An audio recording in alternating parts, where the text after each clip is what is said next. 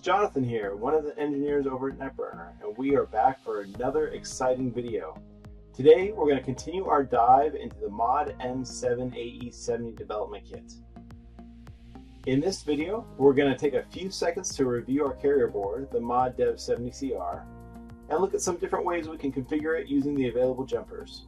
We'll discuss how we can power it, as well as how we can connect to the device. Finally, we're going to fire up our module and make sure that we can actually see it on the network. Before we start plugging things in though, let's circle back around and take a few seconds to become more intimately familiar with the carrier board itself.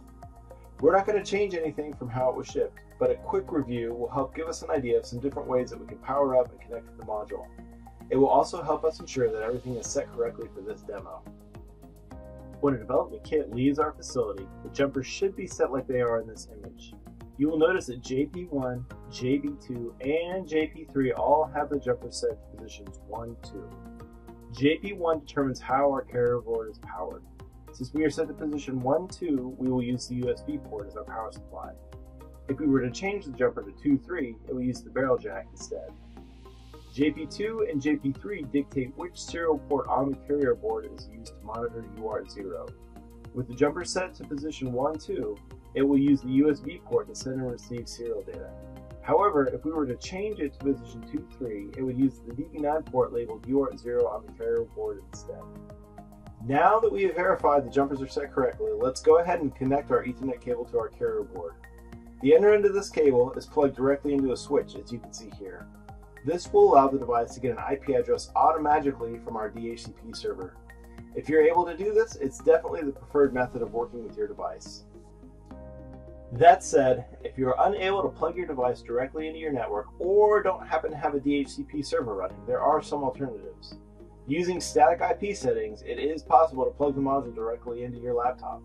It's very easy to mess this up, however, and doing so will prevent your PC and module from being able to talk to one another. We'll cover this a bit more in a separate video just to make sure we give it the attention it really deserves. The next thing we're going to do is open an MTTTY serial terminal, or MIDI terminal as we affectionately call it here, and connect it to the PC port that is associated with the USB port. This will let us see the device boot up, and we can keep an eye out for any issues that might occur along the way. With the Ethernet cable plugged in and our MIDI terminal ready to roll, let's go ahead and power this bad boy up. Now, when you see this serial data pop up on your MIDI terminal, you'll know that your device is booted properly. You may be thinking, well, that's all well and great, but this is a network-enabled device, right? How can I connect to my device over the network?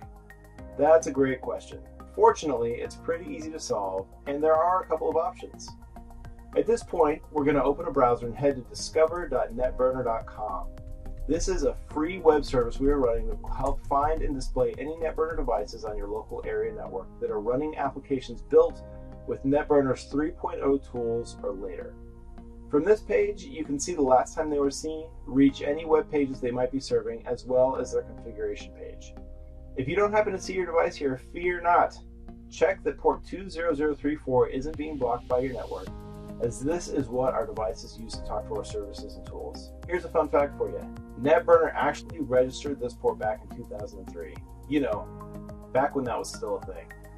Now, if you happen to be on a network that is not able to see the outside world, or you want to avoid the bureaucratic red tape that is sometimes associated with trying to open a port to the outside world, no worries.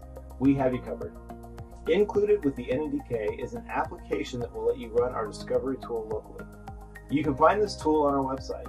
A link to the application can be found in the comments below. Additionally, you can find the source code used with this application in your install directory under nburn/pctools/local-discovery. We've provided a CPP version as well as a Go version.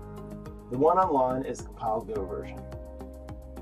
Now, for all of those conscientious security-minded folks out there who might be a little bit antsy that their NetBurner devices can be discovered on an internet tool, it is possible to change or completely remove the NetBurner's discovery functionality. This is set using the NetBurner's configuration system, and we'll cover that little tidbit in a separate video. You can also check it out on our online documentation found at netburner.com. We've also added a link to the documentation in the description found below. Now, to verify that our device is indeed up and running, let's click on that link and see what kind of web page our module is serving up. If it's straight from the factory, you should see a neat little demo application loaded. We can click on a few things here and verify that everything is responsive. Maybe try to win a game of tic-tac-toe. You're mine, MODM7AE70. Maybe next time. Alright, that about wraps up this video. Thanks again for joining me. On our next video, we're going to go ahead and cover how to build and load a new application onto our module. That way we can do all the nifty things we've ever wanted. See you then.